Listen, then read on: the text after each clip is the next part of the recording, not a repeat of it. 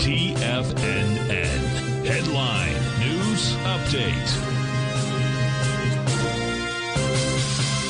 Good morning, folks. Steve Rhodes coming to you live from the shores of very sunny, pleasant Delray Beach, Florida.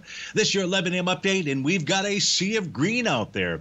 The only sector inside the S&P 500 trading to the downside is the XLU. It's off 12 pennies. Dow's up 242 points, 0.6% for the S&P, 50 points, 1.25% for the NASDAQ 100, 230 points there, 9 points for the Russell, 64 for the semis. You've got gold trading up 28 bucks. Silver's up 6 pennies. Light sweet crude is up 45 cents. Natural gas is up 2 pennies. 30-year Treasury is down nearly 1 point, printed out at 117.14. Let's try to figure out what all that means by looking at that 9-panel market update chart. We begin with the ES Mini. What do we know about it? Well, it's got that Rhodes Momentum Indicator top, with price just simply trading with inside its profiles. The resistance zone, which it may tackle today, we'll try to figure that out when we look at the intraday charts, is up at 52.57 We're at 52.46 right now. Spot volatility still well above its 50-day exponential moving average. That says any surprises, we'll see a rug pull like we did yesterday to the downside in the S&P 500. The NQ, and this is kind of interesting. So today is very, very likely going to form bar number 8 of a TD9 count pattern. It will do that as long as price closes below 18,497. But then on Monday, price has got to close below 18,330 out there.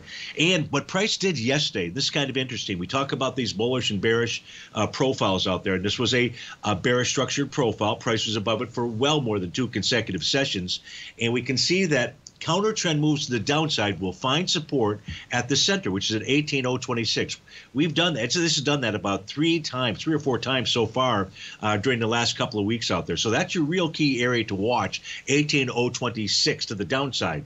Price trade above the top of its profile, that suggests a further rally. If you take a look at the U.S. dollar index, it's just consolidating with inside its daily profile. That's between the range of 103.85 and 104.34 out there. I believe gold is going to complete a TD9 count top today, but there is a new profile that is attempting to form. There was a question yesterday about new profiles. I am using my advanced Doppler tool out there. This profile has been in place really all evening long. Of course, it's the morning right now.